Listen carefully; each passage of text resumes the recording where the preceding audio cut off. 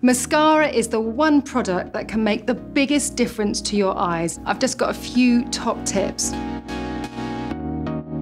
Every time you open and close it, you let oxygen into the product. The oxygen dries it out. So the biggest telltale sign is when your mascara starts to crumble and it starts to fall onto your cheeks throughout the day.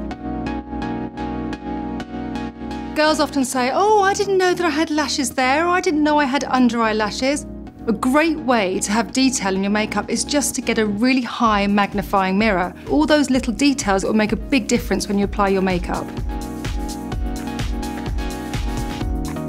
A lot of women stop putting mascara on their lower lashes because they find that it imprints on their lower lash line and it ends up looking a bit smudgy. There are two things to avoid this from happening. Just apply a little bit of translucent powder underneath your lower lashes that absorbs the natural oils and will prevent that smudging. And secondly, be mindful how close you're using your eye cream and moisturiser to your lower lashes. So I'm using a wire eyelash comb here, and it's something that I use in my job all the time just to make sure the lashes are sitting right, because the lashes grow in different ways. I don't want to remove any of the mascara, I just want to make it really polished.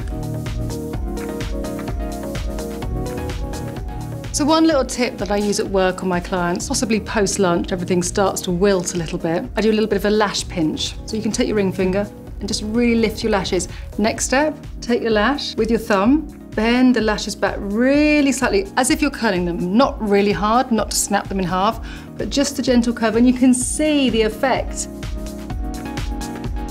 If you've got a great lash tip, please post it below. Check out our other tutorials and make glamour happen for you.